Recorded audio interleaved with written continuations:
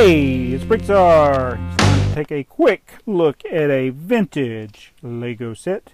This is a Lego Town set from 1979, I believe.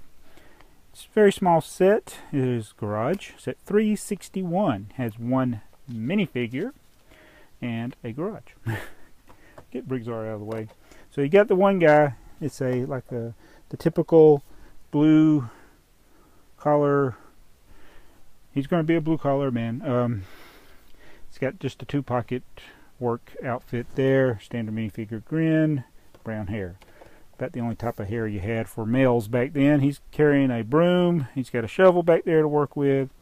And the garage is 16 by 16 plate, but it's really two 8 by 16 plates side by side. And it's just a bunch of red bricks and these blue windows. I mean, this is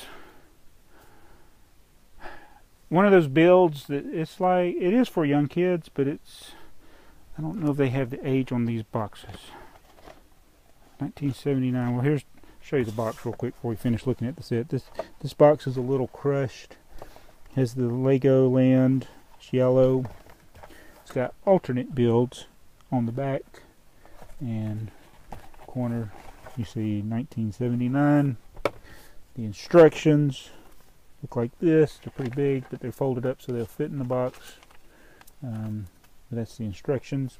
And you get this one has this is a 1978 catalog. I don't know if it goes with that, but a little mini pamphlet. Probably would have had one in there. I don't know if it had been 78 or 70. Probably would have been a 79 one.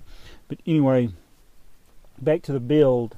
It's a very simple build. It does teach you to stagger your bricks for the most part, but it's really just simple build. The only unusual thing they did is they used this fence piece and turned it on its side, connected it almost illegal building style there or something, but that's it. And then of course going across two base plates like that.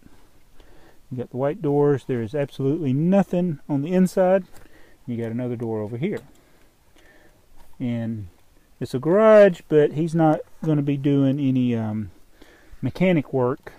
It does say garage there, so I don't think this is something sitting in the back of his house.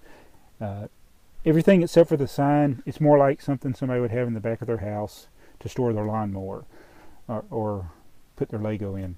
But it says garage, so I don't know what he's working on with a shovel and a broom.